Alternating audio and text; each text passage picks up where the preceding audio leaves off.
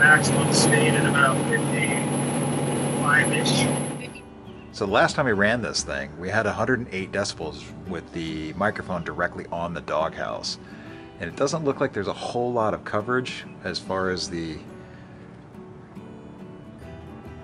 bed liner insulation, whatever the heck that stuff is called, the noise dampening paint that they've put on it. So what I'm going to do is I'm going to go ahead and put a 1/2 inch of heat resistive hood liner on that thing. We'll see if that drops the noise a little bit.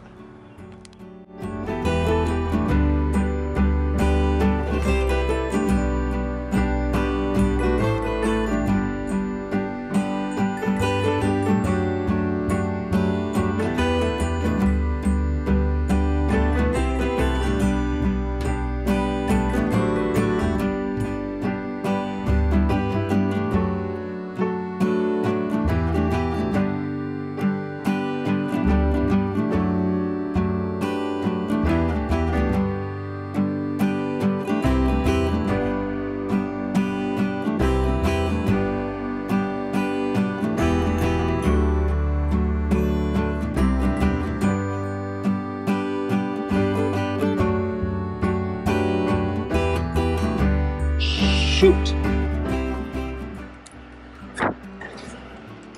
So very, very close.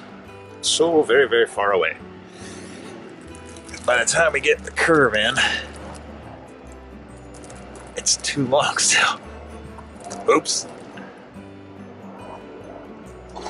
Alright.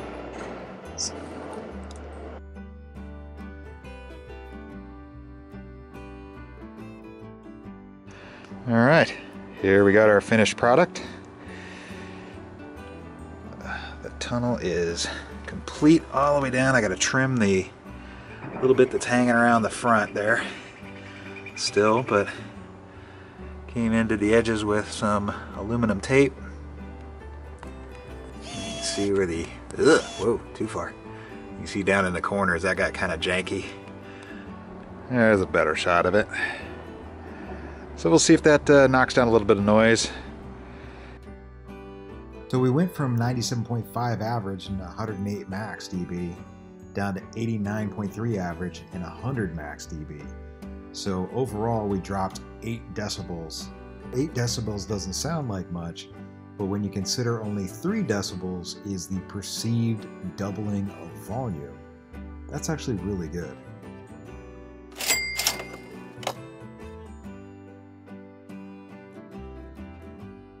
Well, I hope I never have to take that stuff off, man. Even brake cleaner's not even having a dent on this adhesive. So, we'll see soon. We'll try some turpentine. So the last time we ran this thing, we had dog hair on the lens. Hang on.